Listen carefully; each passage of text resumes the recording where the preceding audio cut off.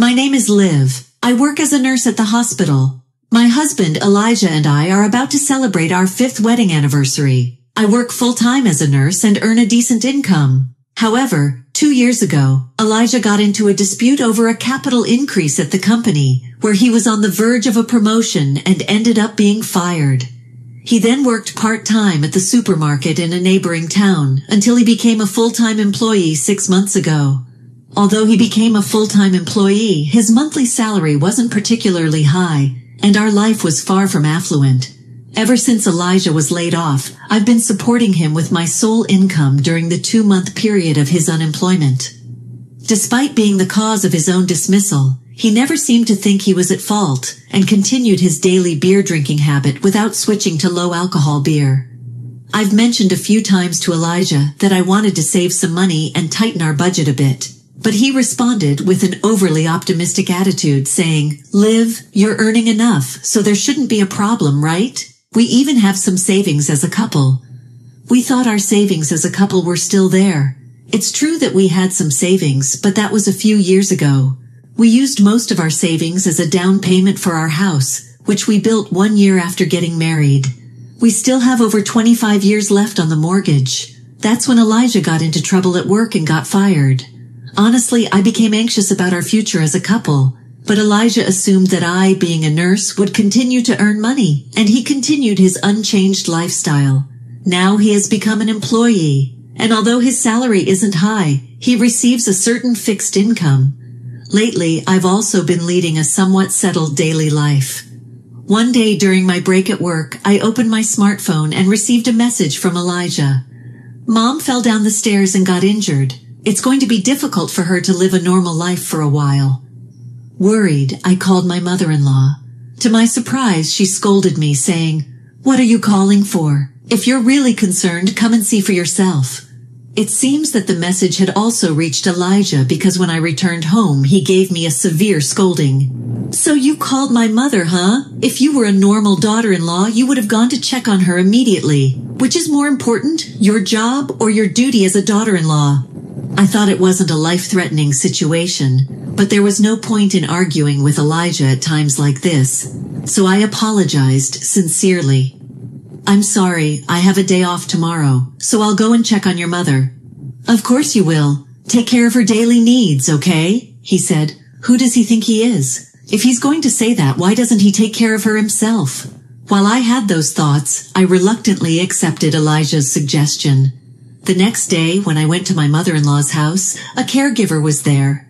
Seems like if she applies, she could get herself a caregiver for free while her leg gets better. Even when I visited the house, she said, "I don't need your help. A kind caregiver is here for me," and promptly kicked me out. Moreover, it seemed that Elijah knew a caregiver had been coming. When I told Elijah, "Well, then I guess I shouldn't have come," he replied, "It's obvious that I wanted my concerns to be understood by my mother. That's where you fall short." Nis words hurt me and I cursed. Frustrated by Elijah's remark, I couldn't help but get angry. "Stop saying whatever you want. I have a job too. Do you know how I felt when you quit your job without consulting me?" I said angrily. I shouted at him and he just replied, "What are you so angry about?" Then he went back to his room. From the next day on, Elijah started treating me like I was invisible and began visiting my mother-in-law's house frequently. He would come straight home on work days, but on his days off, he would go to my mother-in-law's house every day. Being at home meant that I asked him to help out around the house, so I guess he thought it was easier to escape to my mother-in-law's house where a caregiver was present. After enduring such a life for about 3 months, one day, Elijah, who had been practically ignoring me every day, suddenly approached me as if nothing had happened. "Liv, when are you going to quit your current job?" he asked. "Quit my job?" I was surprised because I had never discussed quitting my job before. "I've never mentioned anything about quitting my job, have I? I actually like my current job and honestly, I haven't even thought about quitting," I objected. "But you can't keep doing it forever, can you? Besides, my mom is in the condition she is now. If she needs more and more care, it will be up to you, Liv, to take care of her." He spoke as if it was natural to care for her all the time. "Hold on a second, we never talked about that. Besides, You said I would never be asked to take care of your mother. It was a promise we made before we got married, I replied. Since I loved my job, I told him at the time that I didn't want to be a full-time housewife, or living with my parents would be difficult for me. In response, Elijah said, I would never force you, Liv, to do something you don't want to do for my family. I know you love your current job, and I'm fine with you working as much as you want, so I want you to marry me. That's what he said. Were those words back then just lies? I said it loudly, and he replied, I didn't expect my mom to get injured, so it can't be helped. Or what? Should I quit my job and take care of my mom? Is that what you want? Are you okay with having to support me and my mom? He asked indignantly. That's a different story, isn't it? Besides, if I quit my job, our finances will be tight. It's impossible, I defended myself. Honestly, I make more money than Elijah, and it would be easier if he'd quit his job instead of me quitting mine. But even during his unemployment period, Elijah had such an arrogant attitude. When it comes to quitting my job and taking care of my mother-in-law, he might start saying things like, I'm taking care of my mother, unlike you. It's harder than work, you know. Show some respect. If you don't want it that way, then let's get a divorce, he finished. I was getting frustrated, not knowing what to do, and I lost for words. What do you mean? Are you serious? I asked, and Elijah smiled and added, I don't have confidence in continuing with a wife who can't value my family. I'm seriously considering divorce.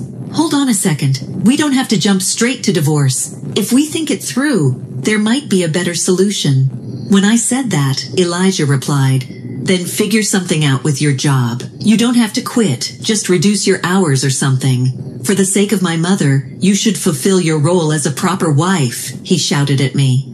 Okay, calm down. Let's talk it through again, I said, and we set up a calm discussion. To be honest, I was prepared for divorce, even if it meant getting a divorce. But I really loved this home we built after getting married. Having a home of our own after marriage had always been a dream, and it was a house I had proudly put my own preferences into. So I didn't want to let go of this house. It was a comfortable home filled with things I loved. Furthermore, it had only been the 5th year of our marriage. With my husband, is it really okay to easily get a divorce over something like this? That's what I thought, and reluctantly I decided to accept Elijah's suggestion. I've been working full-time 5 days a week, but now I reduced it to 4 days a week. I also changed my working hours to part-time instead of full-time. My co-workers expressed their disappointment, but the one most disappointed was myself. I had to distance myself from a job I loved, but in order to maintain my relationship with my husband, I had to endure this. With that determination, I started supporting my mother-in-law's life. After that, I began visiting my mother-in-law's house, and from the first day, her attitude was terrible, probably because the caregivers stopped coming.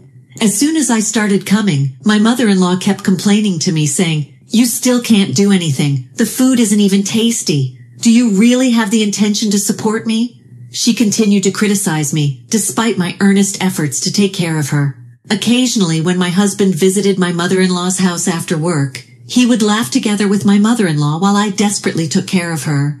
You are really clumsy, aren't you? Did I marry the wrong wife? Sorry, Mom, for this useless daughter-in-law, he said, and they both laughed heartily. I was sacrificing my beloved job to do all this, and yet I thought that if I returned, it would only come back at me multiple times. It was evident to me, so I didn't say anything in return. One day, something happened. My mother-in-law was taking a nap in the living room, so I decided to clean her bedroom, which I hadn't done in a while. As I entered the room, I noticed some documents placed casually on a small desk. Although I thought I shouldn't look at them, my curiosity got the better of me, and I couldn't help but take a peek. To my surprise, I found out that my mother-in-law's legs had already recovered considerably, and she could live a normal life. The documents indicated that as a result, the contract with the caregiver, who had been dispatched free of charge, would end at the end of last month. What's this? What does it mean? I resented. My husband and mother-in-law said to me, We can't trouble others, your family, so show some care. But in reality, it wasn't for such a noble reason. It was simply because they couldn't receive a free caregiver anymore, so they were looking for a replacement housekeeper. What is this? I'm not just a housekeeper. I continued to be outraged. At that moment, I felt something snap inside me. What had I been working so hard for until now? It felt like everything had become pointless. My mother-in-law had pretended her legs were still not healed just to keep me doing chores for her, and my husband must have known that, which is why he wanted me to quit my job as soon as possible. Thinking about that, everything seemed so absurd.